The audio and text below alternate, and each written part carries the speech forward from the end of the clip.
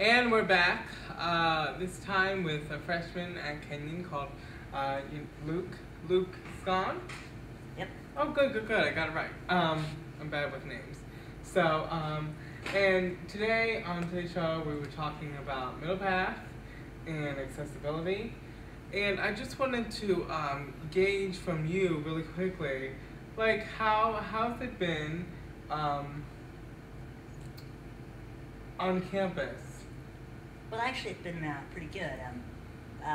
Although I expected that, it's a little bit, it looks a little bit rough, but it's actually pretty nice when I go over middle path on my scooter because, first off, it dissuades me from going like Too really fast? fast, Yeah. and so that kind of increases the safety of everybody Yeah. else. Yeah. But it only takes me like 3 minutes to get from the road Yeah. to the Classrooms? the classroom that I need to go in. It's not real rough, and Yeah. I've never really had any problems with like Yeah. rocking my scooter too much. Yeah. But what do you, okay, so I know you have an experience, well, I mean, you're from Mount Vernon, right? Yes. So, like, Ohio winters. Oh yeah. Okay. So, like, I'm just trying to, I want to get your, I want to get your thought on this whole middle path. Should they pave it or not pave it? That's the first question. Should they pave it or not pave it? Well, I have to say no preference really. I mean, I get it's sort of got an aesthetic aspect to the whole unpaved thing. Yeah. And I understand there's a lot of sentimentality that people really like it being unpaved. But I think that it could look nice bricked as well. But I really have no preference. Okay. The other question is, so what, we have 3 minutes left. Okay, cool. Okay, so what is your disability? I was talking about on the show about how I have cerebral palsy and a heart murmur. And what that does for me is that it messes up my coordination, motor skills, and balance. And I, have had rehab and stuff like that as a way of trying to deal with that. So, what is like the word or phrase, whatever? Well, my disability has 3 Y's in it. It's called spondyloepiphyseal dysplasia. Say that again. Wow. Spondyloepiphyseal dysplasia. Okay.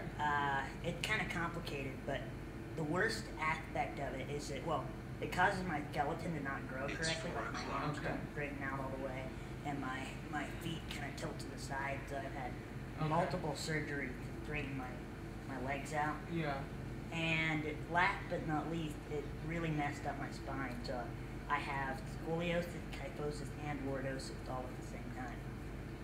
I won't get into that, but it just, I've really got a lot of, I've really got a lot of messed up skeleton-related disorders from my spondyloepiphyseal dysplasia. And how does that affect your life? Like, how does that affect daily tasks?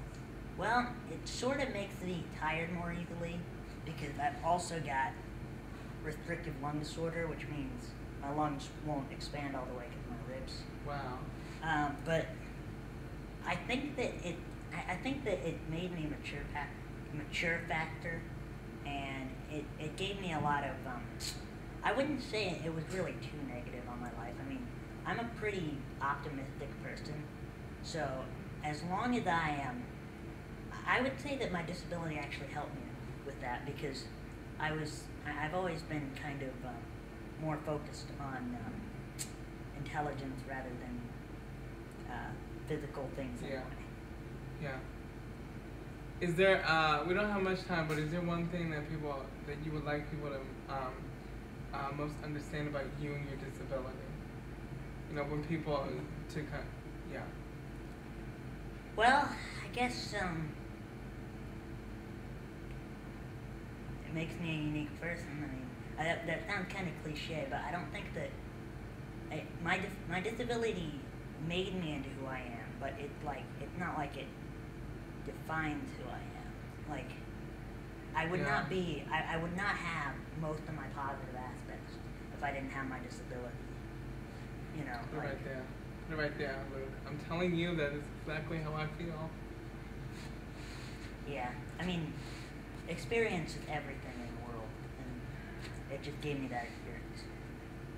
Thank you so much. Thank you so much for being here. We'll be back.